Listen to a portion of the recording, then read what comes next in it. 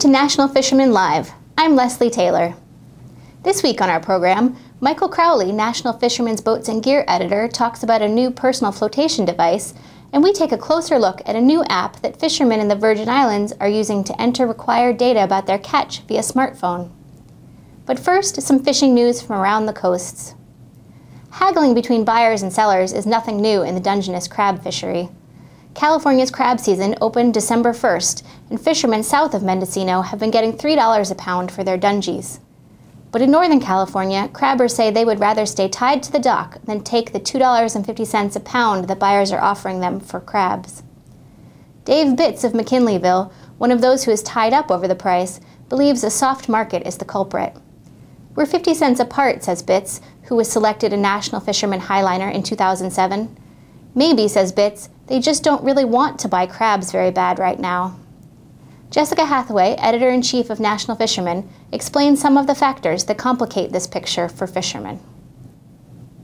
The Dungeness crab fishery on the west coast is certainly complicated, although in some ways it's simplified by the fact that about 50% of the crab that's processed on the west coast is processed by one seafood dealer, and that's Pacific Seafood. So in many ways they control the stake, the majority stake in the negotiations between processors and fishermen on the price that they're going to pay for the Dungeness. So you have two primary regions of Dungeness crab fishing on the west coast. You've got central coast of California, and then north of there is essentially one region, and that includes the northern coast of California, Oregon, and the southern coast of Washington. Typically, the fishing in central coast of California begins in mid-November, so around November 15th, and north of there it begins on December 1st. So the negotiations for the price in central coast of California have already taken place when the fishing and negotiation begins north of there. This year, fishermen in central coast of California are getting $3 to $3.25 a pound for their crab. And basically that's what fishermen right now are pushing for their price negotiations in the northern part of the west coast. And right now processors in the northern part of the west coast are pushing for $2.50. So essentially they just need to come to an agreement on what the price is going to be, and then they can start fishing around December 16th, I think, is when northern coast of California, Oregon, and southern Washington will start fishing.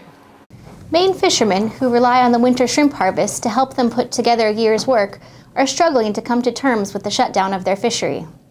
Last winter's harvest was the smallest in 35 years.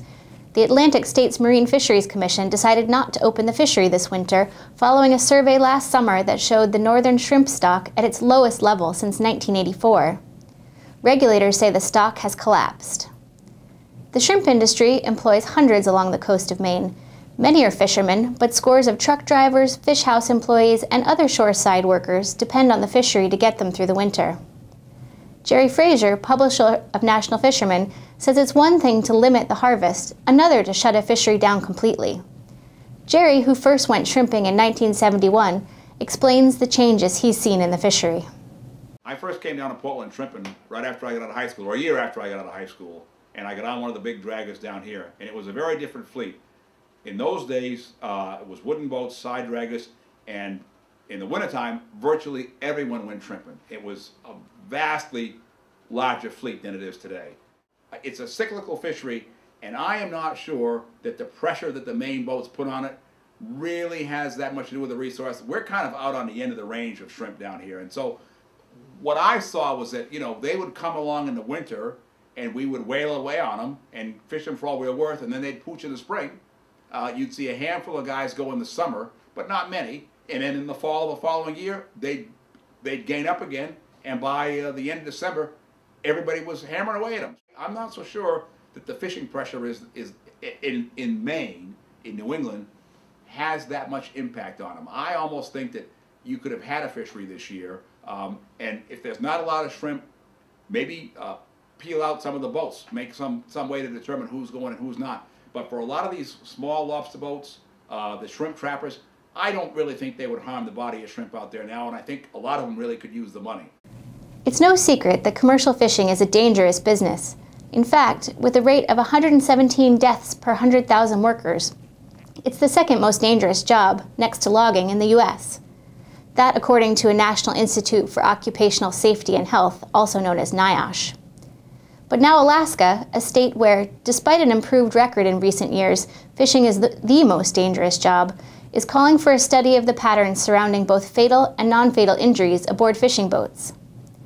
According to NIOSH, a Dutch harbor health center treated 366 fishermen for traumatic injuries in 2007 and 2008. More than two-thirds of the fishermen were injured while at sea, and the majority of the injuries were sprains, strains, contusions, or upper body fractures. The Department of Epidemiology says a study that looks at the risk factors and accident rates over a period of years would result in a safer industry.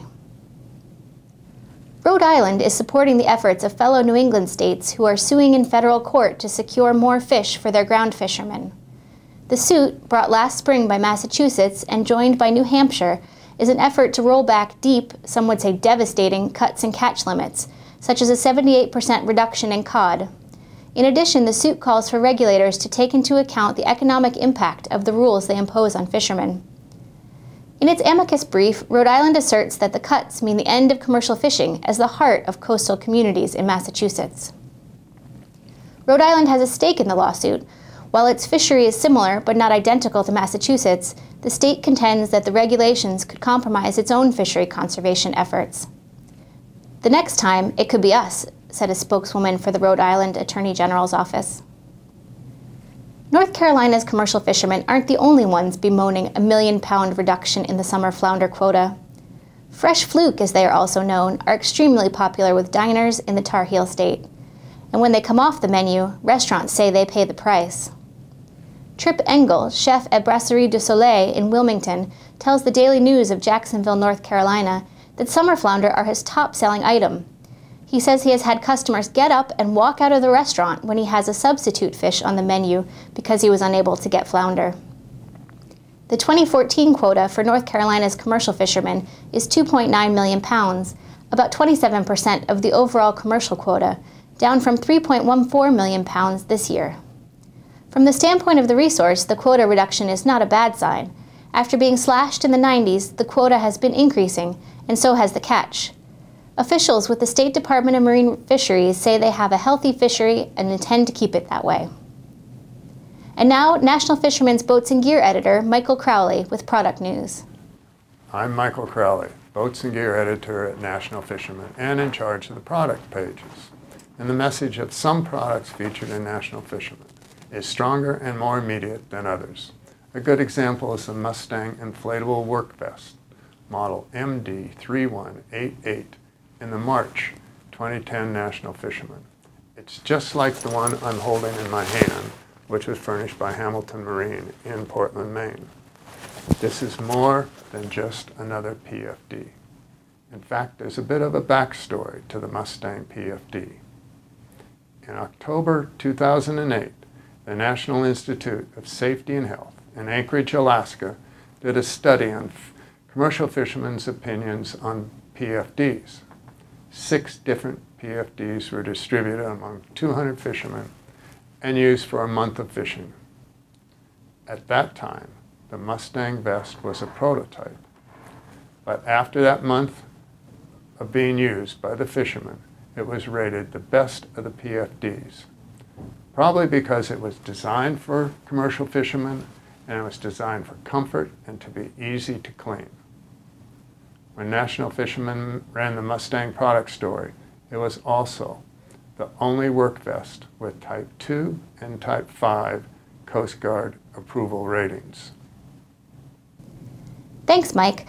Next, a look at a phone app that is making it easier for fishermen in the Virgin Islands to provide the regulating government agency with required data about their catch.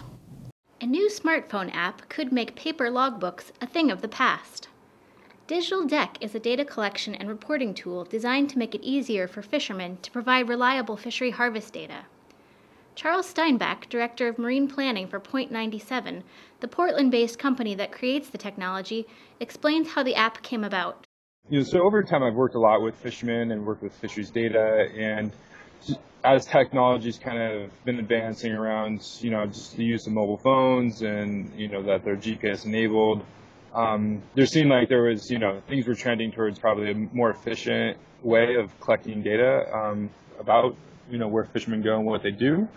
And so that information can be available both to the agencies for these different spatial planning processes, but also to return, that data back to fishermen so that they can start to use it for their own business purposes. The technology is currently being used in a pilot program by fishermen in the U.S. Virgin Islands. Right now in the Virgin Islands, each fishermen are required to fill out a catch report, and that's just a paper form. So what we did is basically replicated that catch report into an app. Fishermen input the same information that they used to record on paper into their phone. When they're done, if they have cell service, they hit send and the information is transferred to the regulatory agency. If they're out of cell range, they can save the information and it will be transmitted when they again have coverage. Jessica Hathaway, National Fisherman's Editor-in-Chief, thinks that this technology will appeal to some fishermen. I certainly think some fishermen would be excited to move to a digital platform. I think a pilot program is a great idea because it identifies some of the weaknesses and strengths. I personally would worry if fishermen are out of data range, what would happen to their data if anything happened to their phone before their data is uploaded. You can always have problems with paper charts as well, but fishermen are used to paper. So, I think the transition may be slow, but over time it may be something that fishermen are drawn to naturally because most of them have smartphones on board, many of them have iPads on board and an app where they could log their information fairly easily, especially probably for younger generations of fishermen, is certainly something that they might be inclined to use. This pilot program is working out the technical mechanics of how data is transmitted from a phone in a form that managers can use right away. The data is sent to the USVI fishery managers to be verified. So they're able to verify it, then it sends kind of a receipt back to the fishermen as well as sends that data off to the to NIMS, Fishery Science Center. So fishery managers get the catch data in almost real time, and fishermen gain a real-time digital log of their fish history. Although each fisherman using the app is only able to access their own data and not the aggregated data received by the agencies, Jessica Hathaway thinks that some fishermen will be concerned about the security of their information. Fishermen are always going to be concerned not only about where their data is being stored and managed, but who has access to it once it's been uploaded somewhere. For more commercial fishing news and analysis, subscribe to National Fisherman Magazine, visit our website at www.nationalfisherman.com, or subscribe to our twice-weekly e-newsletter. For National Fisherman Live, I'm Leslie Taylor.